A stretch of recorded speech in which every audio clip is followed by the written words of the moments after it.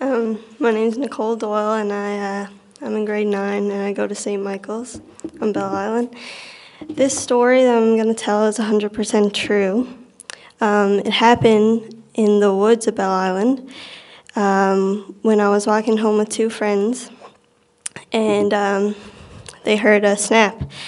And I was like, oh, guys, it's probably just a bunny or, something like that. And then we heard the snap again.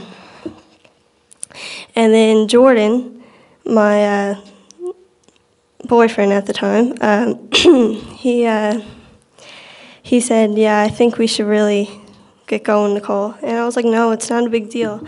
Guys, we're going to be... And then I froze, and I saw what they saw. It was 3 feet tall, and it looked like it had a hat, a really pointy hat, and it was whitish, light bluish. And the rest of it was like a black cloak. And around the chest area was 2 large red eyes. And Stephanie took off, and Jordan was trying to pull me to go with him. And I really wanted to see what it was because I didn't believe what I saw. So I rubbed my eyes, and I started walking towards it. And as I was walking towards it, it was moving closer to me, but it wasn't walking because it had no feet, so it was floating. And that's what made me run.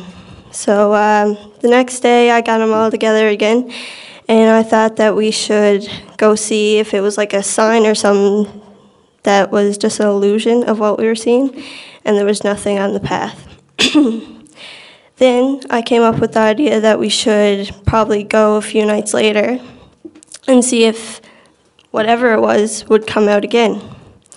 So they said no, so I went by myself.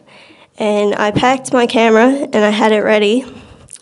And I was on my way, and I was waiting there for about 30 minutes. And then I was like, well, it was probably just something I saw. I'm crazy, And then I was like, but Stephanie and Jordan saw it too, so I'm pretty sure that what I saw was real. And as soon as I turned around, there it was again, but closer this time.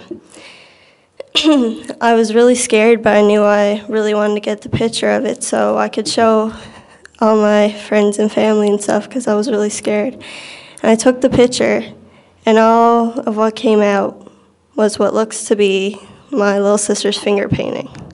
So I'm never going back to the woods again. And if I learned 2 things from this experience is to 1, listen to my parents, and 2, never go in the woods.